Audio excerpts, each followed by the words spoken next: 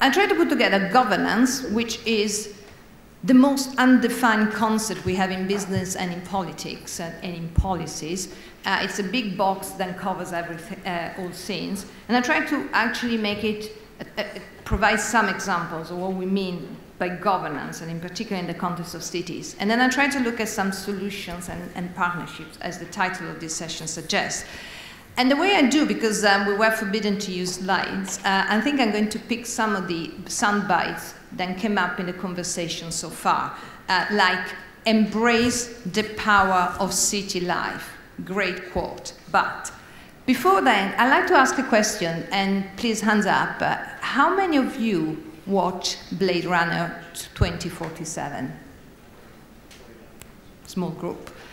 So that was like, it was defined as a dystopian fantasy based in 2047, so 30 years ahead. I think, again, scanning the room here and the demographics, I think we stand a reasonably good chance that most of us will be around in 2047 to see how our cities will look like.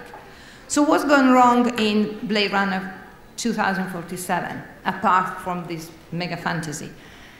It's a ecological disaster, is an ethical disaster, and it is an inclusiveness disaster. All these three levels overlap together, and the result is what we saw, all of those of us who watch a film.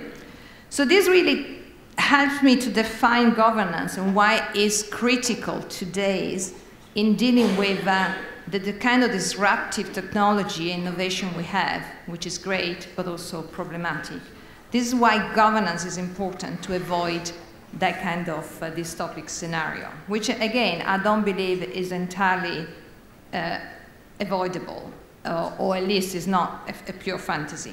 So I would define governance with three dimensions: sustainability, resilience, and inclusiveness. And by the way, until 5 years ago, in the policy world where I partly work, the inclusiveness was not touched. It wasn't a concept that resonated with policymakers because we thought there wasn't a problem.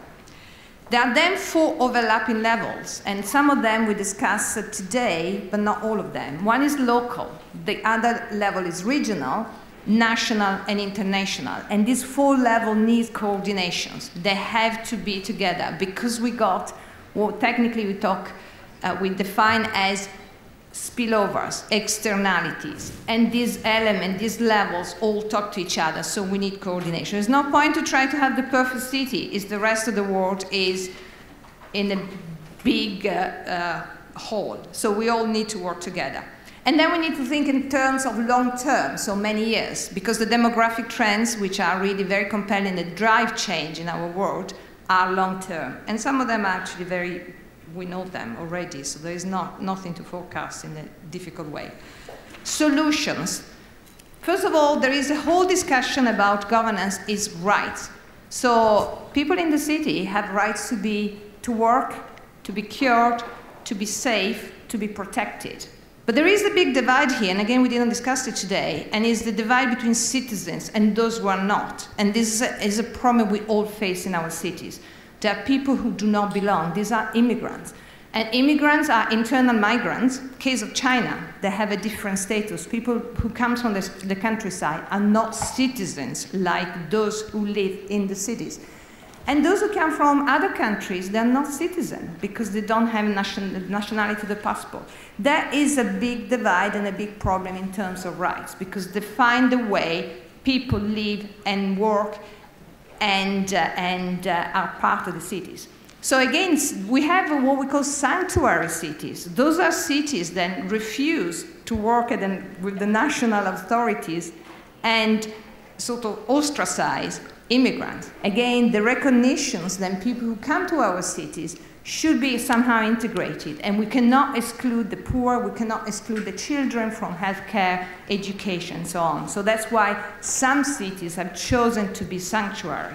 And that's why, but it's important to reconcile at the level of rights, the national and the local level. And also is something as a solution we need to face. Talking about solution, today we talk about using innovation to define identities. And I was very interested in what Evan talked about in terms of, again, the right to privacy and the need to disclose or to identify, to authentication. So again, it will be we need an innovation and we need some solution to identify people who come to our city, and they need to have the rights recognized. But again, we can do it a lot through technologies. And let me finish with partnerships, and then I use my business hat here. So cities are an engine of growth, economic growth and innovation. And the thing we heard this morning is the cost of upgrading our cities, and particularly for us in Europe, who have old cities, and so cities that are centuries old, and so obviously built with different criteria. So how we can update this infrastructure? Now, when I talk about infrastructure, it's physical infrastructure, but also social infrastructure. Well, again, there is a way to harness private savings, investment, because, again, growth, economic growth, sustainability, and long-term revenues is something which resonates well with many investors. And so impact investing is now the big word in the business world, and is thinking in terms, again, of sustainability, resilience, and inclusiveness.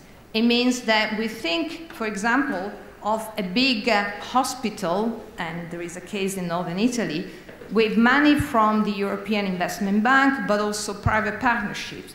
And this hospital not only provide healthcare at a very competitive, with a very competitive model, but it helps the local community to create jobs. And again, a tool here is private and public procurement. So public procurement in particular can actually drive policy change in terms of supporting entrepreneurship, supporting inclusiveness in the labor market, and creating a more integrated community. So there are a lot of tools there. We need to understand what they can do and how they can put them together. And so again, it's very important then we look at the big picture, but also the way to coordinate everybody's actions. Thank you.